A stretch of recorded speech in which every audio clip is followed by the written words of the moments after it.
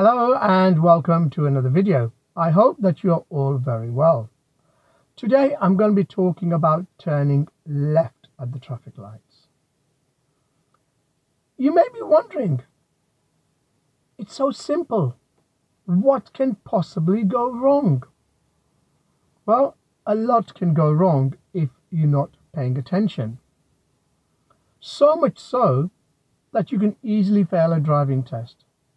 Not only a driving test, you can actually get penalty points on your driving license.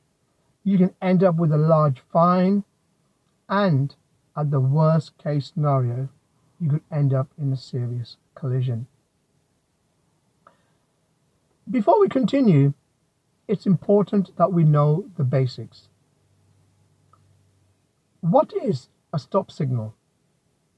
Firstly, the red light is a stop signal, and the red traffic light means that you must by law stop at or before the white stop line, not over it.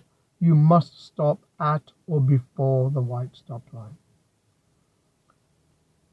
Amber is also a stop signal. Amber does not mean get ready to stop. Amber by law means you must stop unless the car's just started on by itself for some reason. Amber means by law you must stop unless you as a driver feel that it's unsafe. For example, there's someone very close behind you. Let's say he's 10 meters away from you, and you're driving at 30 miles an hour and the traffic lights change. As the overall stopping distance is 23 meters, if you do slam the brakes on, you have a very good chance of getting an accident, somebody from hitting you from the back. Okay, so we understand now what the red and the amber means. So what does a green traffic light mean? Many of you may just say go. However, the green light means go if it's safe to do so, which means that we should still be alert of what's happening around us. You may get an emergency vehicle coming through, and yes, if an emergency vehicle was coming, we would hear it. However, sometimes, especially ambulance drivers, they do not use the siren, only the flashing blue lights, especially if they've got a heart patient.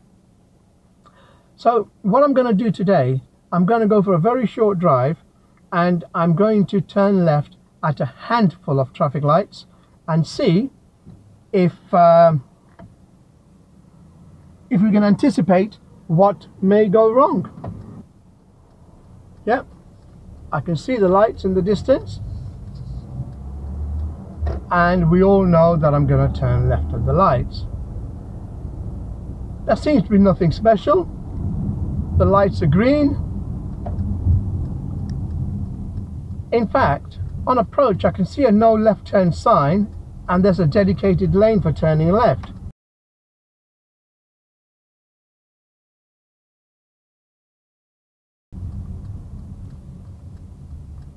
So I've positioned myself in this dedicated lane,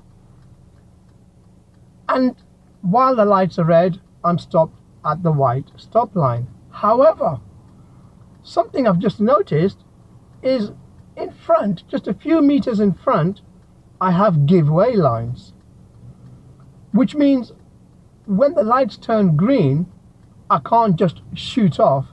I still need to be aware of traffic, especially on the right. Now, some of you may be wondering, well, if you're going to have traffic lights, why have give-way lines as well?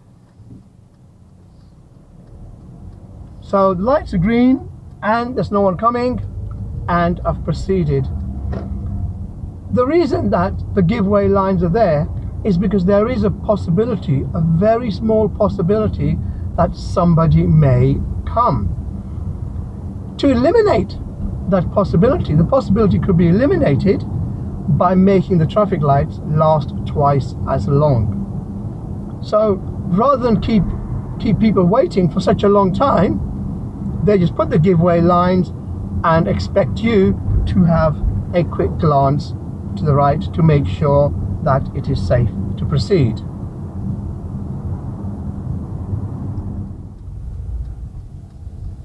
Now we've got a set of traffic lights here, and I'm obviously turning left.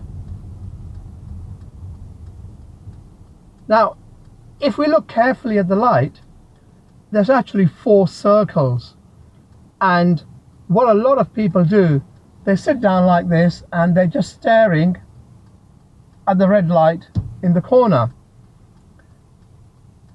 but they forget about the extra box. The extra box is a filter light, and the filter light can come on.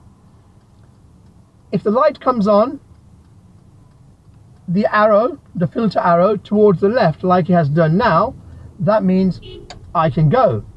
So this person behind me is warning me to say, come on, hurry up, your light is green. Did you not see that? And that is what happens in a driving test.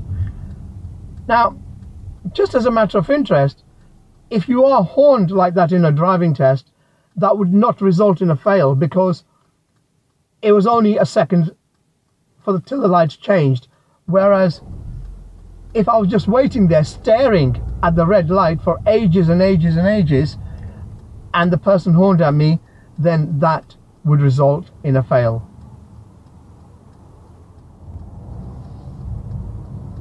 Okay, I can see the traffic lights in the distance.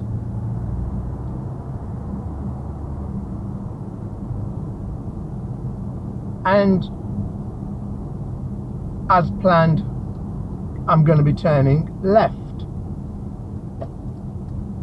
The light is red, which we've agreed is a stop signal,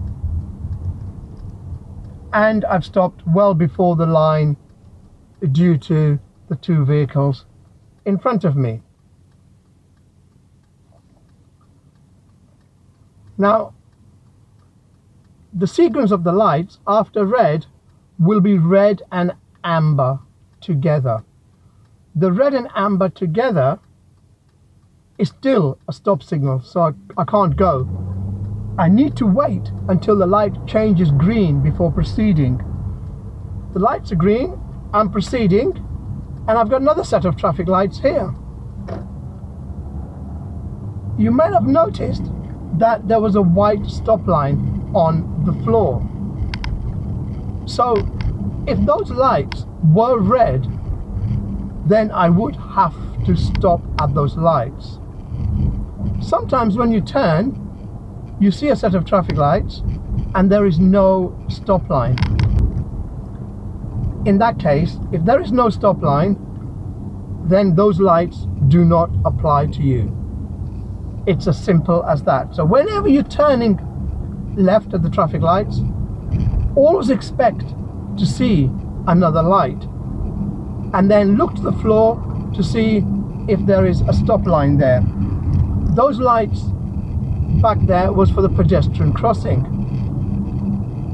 If there was no pedestrian crossing there, we should still expect pedestrians to be there, and we need to be prepared to slow down or even stop for the pedestrians. So I'm approaching another set of traffic lights and I'm going to be turning left. I'm driving a lot slower than I normally would, just so I've got a bit of talking time.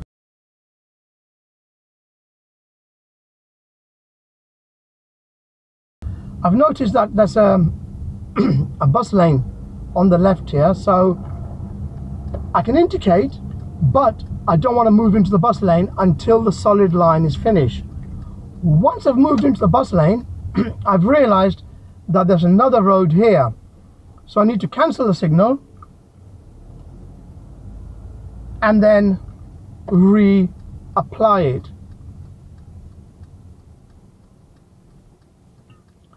So there was two hazards there. One, the bus lane, and if you have any misunderstandings about bus lanes, we've got a very good video on bus lanes, and the link for that is coming up now. Okay, the lights are green, so I'm going to proceed. Let's see if you guys can notice the next hazard by yourselves. Do you notice it?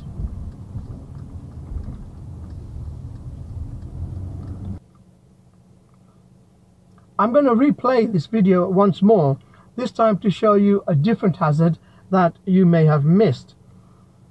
The speed limit on this road is 40 miles per hour, but anytime you turn, you're entering a new road, so therefore you should expect to watch out for signs because the speed limit may have changed. On this particular occasion, the speed has been reduced to 20 miles per hour, but the sign is placed very, very close to the junction that it's so easy to miss. On this particular occasion, we are lucky because we've got signage on the floor to confirm that it is 20 miles per hour. Well, there you have it, turning left at the traffic lights. It can be very confusing if you're not watching out for the hazards. However, if you are watching out for the hazards, it's a piece of cake. I hope you found this video entertaining and informative. If you have, please give the thumbs up.